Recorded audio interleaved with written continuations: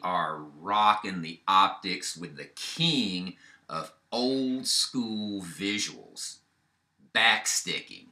Yeah, backsticking.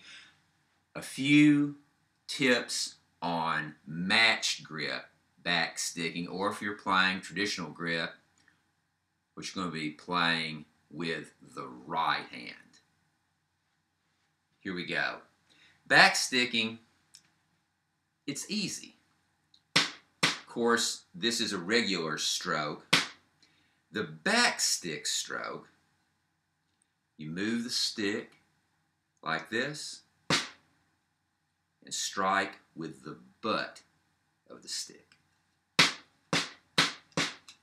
You're going to maintain this part of the grip and just move the stick out like this. And see how you're keeping these fingers on the stick? And then just make the stroke. Bring it back.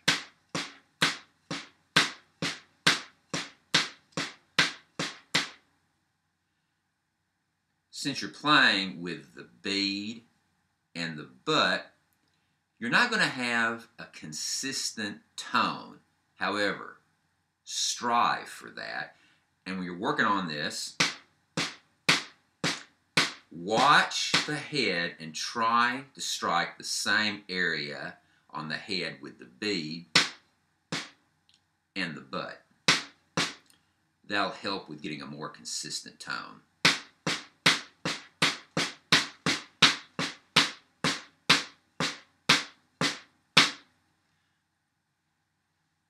When you're playing backsticking in a solo, if you can wear a solid color top, it'll help the sticks show up better. Also, you might consider taping the sticks.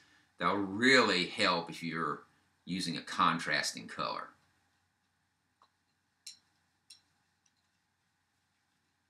There you go. Backsticking.